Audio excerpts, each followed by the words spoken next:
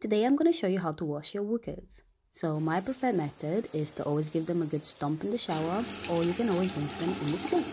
Then pop them over in the washing machine, and you want to make sure that you're avoiding using any fabric softener, as that would ruin the absorbency of your pants. Then pop them over for 30 to 40 degrees. Then turn them inside out and dry them over a warm radiator or outside in a clothes liner. And then just like that, they're ready for another day of bleeding.